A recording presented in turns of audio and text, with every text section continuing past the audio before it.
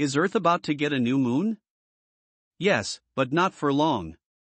Earth will soon have a second moon, but it will be nothing like the one we're accustomed to seeing in the night sky. The new mini-moon will be asteroid 2024 PT5, a space rock discovered earlier this year. It will be temporarily captured by Earth's gravity before continuing its journey through the solar system. Measuring just 33 feet across, the asteroid will follow a horseshoe-like path around the Earth and will be a mini-moon from September 29 until November 25, according to a study published by the American Astronomical Society. After its brief gravitational dance with the planet, it will not return to Earth's neighborhood until 2055. Will you be able to see the Earth's temporary second moon?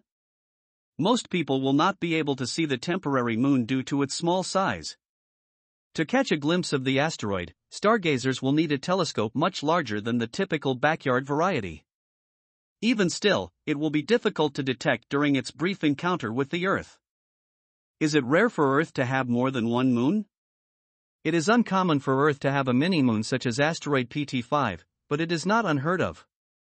Earth can regularly capture asteroids from the near-Earth object, NEO, population and pull them into orbit, making them mini-moons, according to research by Carlos de la Fuente Marcos and Raúl de la Fuente Marcos. Some mini-moons have hung around much longer than the one making a pit stop at Earth this autumn.